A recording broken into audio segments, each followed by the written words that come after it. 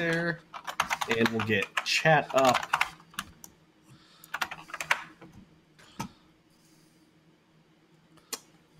Come on. You can do it, Twitch. I believe in you.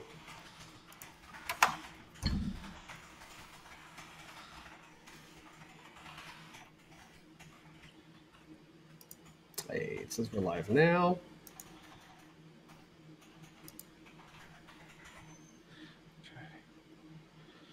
Did I tell you the Wi-Fi password for our school many years ago was "Who is your daddy"? I mean, we are streaming on Twitch. It's okay. This was years ago. Okay. That's a terrible password. I'm just pointing it out. So that's my password to my shady VPN. That is fantastic. That I don't mind giving out because I don't really care because I have another VPN, but I just want to say that. Why can I not get my chat over here? Put that over there. Theater mode this. Do that. Okay, now we've got chat. Okay, I'm ready. Okay, where are we? Okay, ready? Where are you? I lost you. I gotta do this. Here. I like looking this way. Oh, maybe not. Okay, well, whatever. I'll move it while we talk. Okay, 3, 2, 1. Hello, everyone. Welcome to episode 251 of the Security Podcast here on the In30 Network. My name is Haim Cohen, and I don't know where Tom is, but he's not above me. I know that he's either to the left or to the right of me. Let's see. I'm going to pick this way. I don't know. I'm going to assume that you're right because you set it up. In fact, Tom's ears is the computer that sets it up because we need a gaming machine to do this because I don't know, because Google couldn't figure this out yet. We're zooming and we're this and we're that and the other thing, but no, we can't get this going. We are using a 2080 graphics card, 64 gigs of RAM. I've got an overclocked i7 in there. We're on an M2 SSD. So yeah, we're streaming at you live with only the best technology. And as my son says, the screen right now is laggy. So I just had to close all my Electron apps and just leave Chrome open. So we'll go from there. So I mean, we're still talking about having trouble coming up with topics because things are not I mean, I guess it's a good thing. Look, for security, when there's no real problems, I mean, that's a good thing. Let's not, I mean, it's bad for us, but it's good for everybody else. So I just will start with saying if you have a Pixel 2, you are out of security updates, which makes me really, really, really sad because I love my Pixel 2 and my wife loves her Pixel 2, but there's an Apple announcement on Tuesday, and as you all know, as long as Apple releases an iterative update to their phone, I mean, we don't know, I will most likely get an iPhone 12. I mean, unless they like get rid of the screen and it's like the one button and you just push. The Siri-only phone. It's just like a tiny speaker and a button to talk to her. For $1,000. Yep. Like, as long as they release an iterative update to the phone, I will probably most likely get it. I've come to grips that it probably won't be USB-C. I think it will have 5G. So the 5G was, I think, a deal breaker because I'm going to hold this phone for 3 or 4 years, and I don't want 5G to be a January thing. And now I'm holding the phone for a while. So I think the deal breaker may be 5G, but now that you're telling me that Android, the Pixel 2 will get its last update in December, I'm probably going to go on that bandwagon. So, and What's then weird, and I swear I'm not an Apple fanboy. I'm quickly becoming one though. But what's weird is that after 2 years of holding any Android phone, and I was on the Nexus and Pixel lines, like I wasn't buying cheap stuff, I was clawing at the walls to get the next phone. Like holding an Android phone for more than 2 years was really painful. But like I've got this iPhone 10 and it's fine. Like I honestly don't see a real need to upgrade right now. So I was with you but the Pixel line of phones and the Nexus line of phones actually held up really well. I mean, yeah, after 2 years, like it's like you kind of go that third year, but since now both companies, both Apple and Google, have committed to longer lifespans of phones, people are holding them. I mean, T-Mobile is doing 36-month payment plans, which I don't recommend ever anybody do, but they have 36-month payment plans. Apple is now famously really going 5 years. So that's a really now, again, I guess some privilege is showing. If you can buy a new phone, if you're like, my phone is up, buy the newest iPhone. Don't get something that's old. Just buy it and keep it for 5 years. Don't buy like a 3-year-old and be like, oh, I'll just hold it. Just buy the newest one. Android, obviously, Google, I think now is going toward the mid-range line. But you know what? I have my iPad Pro. I really do like it. I'm on a Mac. I figured it's time to just go back to the iPhone, and I'm happy with my iPad. So what's the difference? So yes, I can keep my phone another year, but there's no security updates. And I think Apple wants to get rid of all ports on the not this phone, but the next phone, and be straight wireless charging. I will be really pissed if they switch to USB-C next year instead of this year, but I don't know. But yeah, I agree with you. It's Android after 2 years was slow, and now they're doing 3 years, and I can do another year with this. But Yeah, they said those 3 security years. updates. And again, it's hard to look. We're a security show. It's really hard to explain what problems you really have with these security updates. Like, who is going to do this type of attack on me? And the answer is we don't know, but the fact that it's there means that it's exploitable. I mean, you're more worried. I mean, your bigger worry is downloading a bad app from the App Store for side loading or whatever else. But you don't want to be in a position that the thing you use the most has this critical vulnerability that will never be fixed through some Wi-Fi exploitation or going to some malicious website or something like that. So that's why we care about the updates.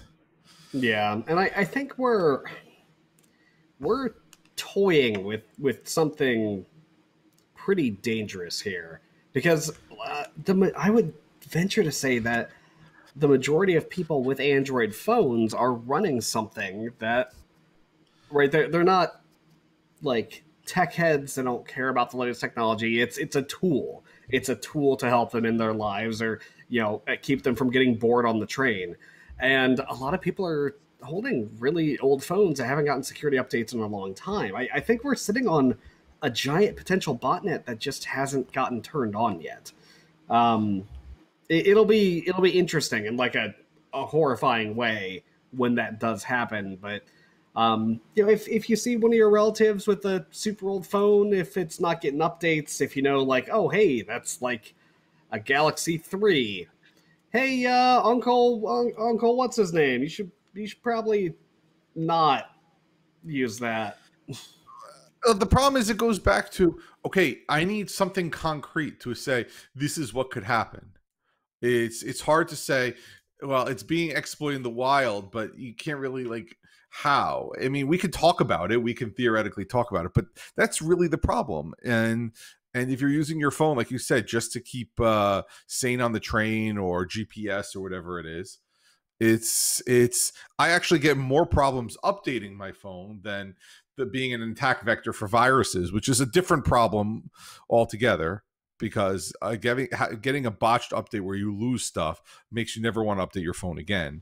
But Yeah, we get it. I want to be secure because I use this everywhere. This goes everywhere with me. But again, until you can point to something like something tangible, it's really hard to convince people that you need these updates. So that's always my problem to gripe with. yeah, agreed. Do you want to talk about the T2 security vulnerability or not this week? Not this week. I'm still digging into it. I'm still looking at it.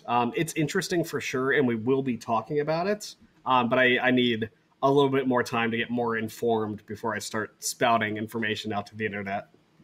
Well, so just really fast, without saying, because I definitely don't know about it. The T2 chip is the chip that houses the secure enclave on Apple's phones, right? That's Yeah, where this, and they found a vulnerability in there, and that's what we'll leave it at. And how bad is it? We don't know. but that's So why we this want to would look at. be the T2 chip on the MacBooks, from what I understand. I'm not sure if the phones are directly impacted, but it looks like another variation on the evil maid attack when you get physical access to a device. And I don't know how many Macs have. Oh, maybe now all of them have Touch ID in the corner. They all have this some secure enclave, but Yeah, it's not all of them, but it's becoming more popular. all right. Well, let's move on because, like you said, it's that's something for next week. So this week we wanted to talk about open source and mainly like what is open source, what does it actually mean, what benefits, little different things like that. So I'm going to let Tom start with. Do you want to explain what open source is? Yeah, so you might have heard the term open source. You might not know exactly what it means, and it's super simple. Open source can mean a wide variety of things, but generally, it's accepted that if something is open source, and all of the fanatics are going to yell at me about semantics and how something is really open source or just source available, or the difference between open source and free software and like an OSI approved license. Like we're not getting into that. We're going to keep this super high level. Open source is generally when a software program is, or algorithm or helper or a piece of software is developed out in the open, and the license will allow people to contribute back code or use the code freely or modify that code to fit a different purpose or to work better for themselves. And there's a lot of semantics in there about what is and isn't an approved open source license. We're going to try to dive into that a little bit, but just know that it's just like with anything nerd culture related, Star Trek related, mechanical keyboard related, especially, that there's a wide variety of opinions and information out there, and it all comes down to semantic flame wars and arguments. So, generally speaking, open source is how to develop an application or an application that's got its source code available to be hacked on, used, and abused by the wide populace and whoever really wants to. So the first thought that came to my mind when you talk about nerd flame war was when TrueCrypt shut down. They had a license that didn't allow anybody to take it. Like it was open source that you can view it, but you couldn't do really anything with it. And somehow Veracode became the new standard, but it wasn't exactly TrueCrypt, and that was another little issue there. That was my only thing with when we got to the licenses. I don't know what any of these licenses are, but I don't need you to explain them because, like you said, they're really deep in the weeds, and I don't think anybody. This is not the show for that. Yeah.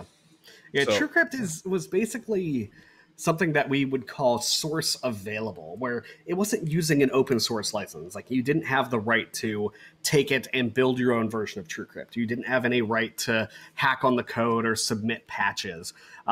They did accept community updates, but it wasn't like a part of their standard model.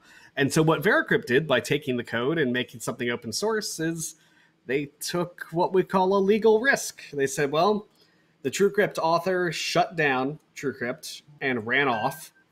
Chances are they're not going to sue us, so we're just going to steal the source code. And that's what they did. Like it's theft with a good purpose. Don't get me wrong. I love Veracrypt. I use Veracrypt. But they did break the terms of the license agreement by taking that code and making it functional again. Let's not mince words. It was a Robin Hood-esque theft. So let's move on. So open source, we're saying, is code that's freely available in some capacity to look at to do stuff with. The licensing is going to be a different. We're going to get there later if we have time. So what are the benefits? So you wrote next the benefits of open source, because we say it's like, oh, you want everything to be open source, but what does that mean as far as what can we do with it? Yeah, so the easiest thing you can do with it is, like, let's say an application is going away or something is shutting down, but the code was open. That means that, like, let's say tomorrow Mozilla shuts down, right? Mozilla Firefox, it's no more. Luckily, Firefox is open source. Like the core code that powers the browser, your interactions with it, all that stuff is out in the open. Anyone can build their own version of Firefox. As a matter of fact, companies have been built on the backs of taking, open source browser code and building their own browsers out of it. So you could, theoretically, if you were technically inclined, you could take the source code for Firefox, build it, and run it on your own machines. You could give it away. You could hand it to people. You could make modifications, security fixes, different hacks, speed improvements. Like, you would have the ability legally to take the source code for Firefox and make it do what you want to fit your purpose or anyone else's, right? If you wanted to take up Firefox, if you wanted to take up that mantle and decide I'm going to build a browser and maintain it just like Mozilla did, you can. You absolutely can. And that's the beauty of open source, is that you're not locked into any one solution space. There's no big corporation saying you must do this or you can't do this, because the code is open and out there. Now, the licensing terms, again, we're going to get into, but generally they're all pretty well accepted that end users can take that code and do whatever they want with it, for the most part. And that's kind of where things get into the weeds. So I mean, we hear this a lot with the company shutters, mainly IoT companies. Like, a company goes under, whatever it is, and they're going to brick all their devices. A lot of the time, the community says, "Can you at least open source it so I can continue using it?" Now, I see that as mainly a death wish, because one of the things we talk about in the weeds is that a lot of these open source projects are run by one person. Like, the Open SSL people, I think, is literally 2 or 3 people, and they run a significant portion of the internet, probably 95% of the internet, and they're begging for money and they're getting scraps. And it's an open source project that is basically running the internet. The other one was, and agree with me, is Chrome and Chromium and Edge. So Chromium's the open source, and companies like Edge and Google take what they want. Android, another one. Android has AOSP, and again, there's licenses with Oracle right now, but that's a different show. And Amazon makes their own version of Android, and I'm sure in China they have their own versions of Android, but Google makes the one that you obviously know. And again, it's based on open source software. Yeah, so this means that, you no longer have to build things from the ground up. Like, building an operating system is not easy. It is really difficult to make a general purpose operating system that gets used by a bunch of people and solves a lot of common problems. So you had companies like AT&T, right? They're building AT&T Unix, right? It's their operating system. No one's allowed to do stuff with it. Microsoft Windows, right? Like, you do have to have a license key to use Windows. It has to be installed, somewhere with Microsoft's blessing. Apple famously says, "Hey, you can only run our operating system on our hardware. You cannot install it on other stuff." You get like a slim little margin of, yeah, you sort of can by using a virtual machine, but on top of real Mac hardware only. But in general, they tell you how you can use their software, and you don't really get many options to fight back, at least not legally. With an open source operating system, so take, Linux is the most popular example, or BSD, or even Chromium OS that Google puts out. Those are open source operating systems, and you can generally install it and run it wherever you want. I don't need a license key to install Linux on my Raspberry Pi. I don't need a license key to install Linux on my PlayStation 3 or my phone or one of my several computers laying around, right? The code is out there, and you're able to use it to solve problems. Usually installing Linux on your Raspberry Pi causes more problems, but that's a different story. Yeah. Installing any operating system will cause problems. It was a perfectly secure device before you had to make it functional. Yeah. So now we talked about the good things about this. I mean, obviously there's going to be bad things to it. And I see mainly like, you can't monetize this, but that's also not true either. But yeah, everyone wants to make money for their work. Some companies freak out. They're like, but if we open source it, no one's going to pay for this. And that's not entirely true. There are people out there who won't pay for it, who will say, "Hey, I don't want your binaries. I'm just going to take your source code, build it myself, and we'll call it done." And there are projects that operate that way. Like, there's a fantastic pixel art editor, Asprite. Asprite has a pro version. They have a paid version where You can pay and you get the application. You can also just download their source code, build it yourself, and not have to pay for it. But that's some extra steps. They're relying on people to say, I value the developer's time and I value the convenience of what they're offering, that I'm going to throw them $5 and call it a day. And that's okay. You can do that. There are even entire companies built around open source operating systems.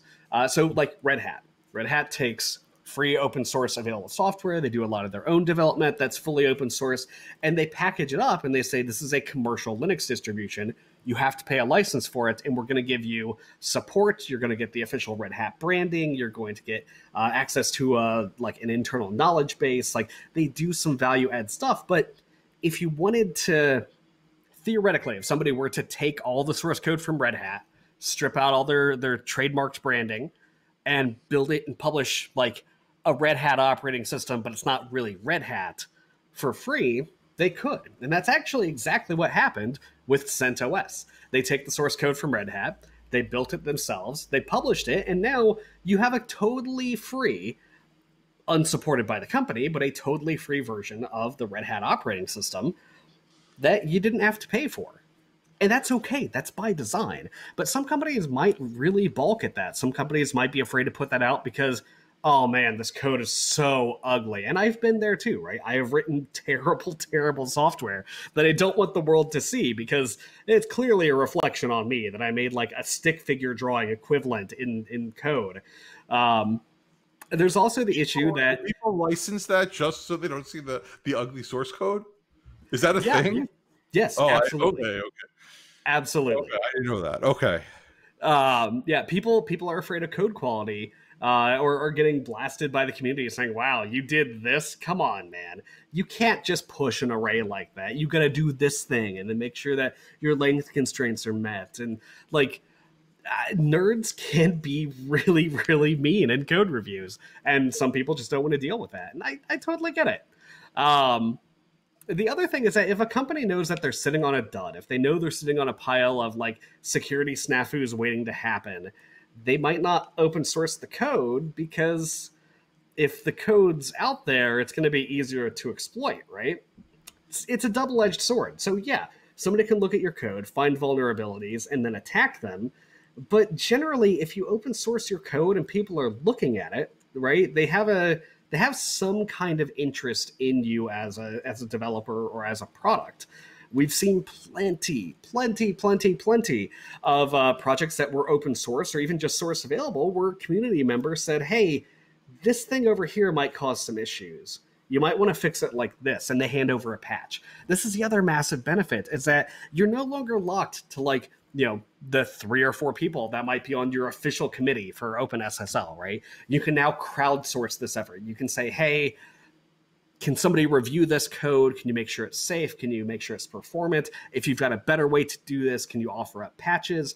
And now you get quite literally a community around a piece of software generating more and more code and better work as time goes on, simply because you put it out there. Right? It doesn't work all the time. Like, there's plenty of projects that only have a single maintainer and they will only have that one person building it for the rest of all time. But something like Linux has got hundreds upon hundreds upon hundreds of people contributing code because they love it, because they love the system, or they have requirements that Linux isn't meeting yet, and they want to make it better. They want it to work with their particular system or drivers or hardware or whatever, and they can. And it's super, super powerful. I remember this joke. If there's, what is it? If there's X Linux programmers, there'll be X plus 1 distributions, so they can all argue at the solitary remaining one on how that one is worse than theirs. That's the other problem.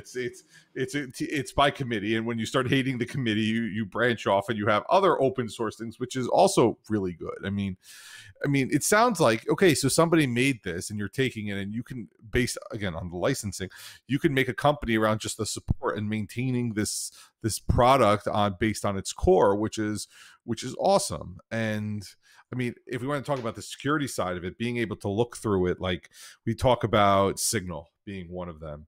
Threema now is another one. We are OpenVPN. If you can see what's inside, you can say what's actually going on. One of the things that Signal always says is if you think that we're supply chaining infecting this and putting a backdoor, here's our source code. Build it from source and put it on. You can do that. Nobody's stopping you. Here's the code. This is how it works, and you can see it, which is also a huge positive. Yeah, you can look and actually verify that, the thing running on your phone is actually the result of the source code being built. And there's something to do with deterministic builds, which is way out of scope for this conversation. But there are ways that you can mathematically prove this source code resulted in this binary. And if I hash the binary on my phone and hash the binary over here that I just built from the source code, they're going to be the same thing. They're provably the same application. So it does really have a lot of security benefits. Now, for licensing, right? I'm going to go super gloss this is over really boring. licensing. This is really, really boring. This is extremely boring. So it means generally, yeah. Generally, licensing will fall into one of a few different camps. One of the more popular ones is a permissive license. So stuff like X11/MIT/expat. It goes by a lot of different names. Basically, that license says, hey, you can do whatever you want with this code as long as you put my name somewhere in the credits, right? You can package it, you can sell it, you can make your own derivative and make it, and close the source as long as you say somewhere in your credits that you did use my application somewhere. It's basically making sure that you just get a mention. If you go to your PlayStation and click on one of the menu options, it's open source licenses, you'll see stuff in there for BSD code and curl and stuff like that. And those licenses are generally written in such a way that a company like Sony can build it into the PlayStation and then just make sure the authors get credit somewhere in a menu item that's buried somewhere. And that's great. That's fantastic. It means that people don't have to go through a lot of rigmarole to use a license. There's also copyleft. So what copyleft licenses are is that they want to make sure that the stuff gets shared. They want to make sure that a company like Sony can't take this stuff, make their own twist to it, and then not give back to the community. So basically what those licenses say is, yeah, you can use this and you can modify it, but any modifications, you have to upstream. You have to also make sure it's open source.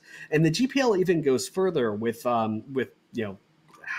basically how programs are built and linked together. And it says that if you use GPL code as a component in your application, anything that touches that or combines with it or is linked with it also has to be open source. And it has worked in Linux's favor to be under the GPL because you have companies like TiVo or Google or other people making modifications to the Linux kernel, but then they have to take those modifications and give them back to the community. They have to say, here's the work we did based on top of your original work. Here it is so somebody else can build upon this further. The right or the wrong around it is kind of up to you or your company and what you think you want to do. The easiest option and the stuff that most of my code is licensed under is the MIT license, which says, hey, just put my name in the credits. Honestly, I don't care. Use the stuff or don't. It's a really easy decision for me to make. But you might like the GPL. You might want to make sure that stuff remains open, and you can make those decisions. I mean, I look at it as so Google maintains AOSP, which is the Google Android open source project, which is pure Android. And then Google on top of it puts its skin, which is the Google Play Store and everything else. And I guess, like you said, if they're changing the mail functionality, they have to push that back into AOSP. Unfortunately, it sounds like what they're doing is they're pushing Gmail over that and Chrome over that. So they make the changes that they need to make, but they're siloing the good stuff, which by making separate apps based on the original open source thing, which that kind of bothers me. I don't know. But then I feel like, you know what? They're a business. They're trying to make money, and this is their value added that you're paying for. I think you can buy an AOSP phone. I think you can just buy, I don't know who makes one, but I'm sure they're available. They are available. The issue with AOSP is that, sure, the core might be open, but the stuff to actually make the phones work, the binary blobs, the drivers, the stuff that says here's how you talk to the GSM or CDMA or LTE radio. Here's how to talk to the GPS radio and Bluetooth. Like those sort of things that really make the phone function are generally closed source. So you can have a fully open source phone, but you're going to need some kind of proprietary technology to get the thing to talk to the hardware, which is really the core issue with AOSP. More and more things are being stuffed into blobs, and more functionality is just being obfuscated. For me, I'm just nervous that, let's say someone takes this podcast and finds all the time, makes a clip show of all the times of us on video doing something stupid, taking freeze frames and making us look really negative. Like that's what bothers me. I don't care. And I actually kind of sort of, we don't make money on the show. If you found a way to make money, I would like part of that money, but other than that, I think we do this as a hobby. So we say, here, if you want to take it and you want to learn from it, obviously we want credit for it. But if you want to do something else with it, just don't don't make us look bad. That's all I'm asking. I can't enforce that. Yeah, like asking that or throwing it in a license would mean that it's no longer open source, right? Because we're trying to control what somebody can do with it. And there are open source licenses that do that thing. There were open source licenses that say, these big companies can't use this, or if you've worked with this branch of the U.S. federal government, you can't use this. And those are not open source licenses. Open source is designed and generally accepted as you can use this for whatever. It's a tool. And I tend to fall on that side of the argument. I understand that we do need pushes for increased justice, especially in some parts of the world, to keep it high level and not politically charged. But open source really, I don't believe, has a need to curtail itself like that. It should be for the good of everyone. But again, it's an arguable point. I totally understand that. So what, for this podcast, we couldn't put this under the GPL or MIT. We could, but it doesn't quite fit. This podcast isn't code. So what do we do for things like music or art or video? There's this cool thing called Creative Commons, and it allows you to pick and choose what you want people to be able to do with your content, right? Like for my gaming podcast, we use CC BY, which is Creative Commons Attribution License, which is quite literally the MIT license, but for non-code stuff. So it says, hey, you could take my gaming podcast, you could chop it up, you could make that clip show where I've made really bad predictions or just look like a buffoon and put that out. You could even sell it. And that's totally legal under the terms of the Creative Commons Attribution License.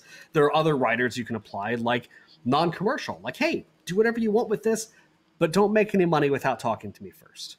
And then there's the stuff that's share alike. Hey, you can do whatever you want with this, as long as you give us attribution, and you make sure that you also license it under this share alike license, which means that other people can make remixes of that content. It's really cool, and you can pick and choose what you want from these licenses, and it offers a really easy shorthand that says, oh, cool, it's Creative Commons by, I'll just make sure to throw their name in the credits, I can use this thing carte blanche. It's really nice. It's a great shorthand. So if you are creating music or content and you wanted to open source that in some way, check out creativecommons.org. I highly recommend them, and all their licenses are human readable until you wanted to click through to the legalese. So it's super easy to understand. Look, for my school stuff, anything I make is, I say anybody can use it, because if the goal is to teach and to educate people, why are we restricting it that you need my permission and my blessing? Even if I give it to you for free, just fine, take it. If somebody can benefit from it, that's fine. And so I haven't been burned by that yet. So until I do, the answer is, here, take whatever I create. I'll share it. Now, a lot of the stuff I gather from all different sources. So of course you attribute where you got it from, and then say, here, everyone take, let's do that and go from there. Because again, it's world's knowledge. Let's get all the world's knowledge out there. let's not put it behind the paywall, especially if you don't mind. Like, I get paid to do my job. So if I make some awesome lesson plans and you can use it to teach your kids at home while we're quarantining, more power to you. You shouldn't have to pay for that. So, oh, Agreed. and just this other hot tip: the scientists, if you find a journal with an article that you want to read, but you have to pay for it for the journal, email the author. Almost always they have the license to distribute it. So if you're seeing something and it's like, oh crap, I don't have $50 to get this journal, whatever, email the author. Most likely they have the ability just to send it to you. Yeah. Yeah, most scientists just want their work out there. They're not going to be concerned about the paywalls. A lot of the journals don't even pay the scientists for this stuff. They just take it and lock it up. With that said, especially with journalism, please, I mean, if you could throw the publication a few dollars to make ends meet, that's always the answer. The internet was started as free, but you can't eat on free. There's no thought. You can't eat on thoughts and prayers, and we hope you make money. So if you're reading a site all the time, consider subscribing and paying them. So, I mean, obviously, whatever they're asking for. And I know we're over time. I wanted to give one last pro tip when it comes to Creative Commons. Let's say you don't care at all, right? Let's say you made this thing, you want it out there, you don't care about licensing, you don't want people to throw your name on something, like you just don't care. It's free code. Use it for whatever. It's free code or free art or free music. For code, there's an actual public domain license. There is a license that says, hey, I'm releasing this code into the public domain.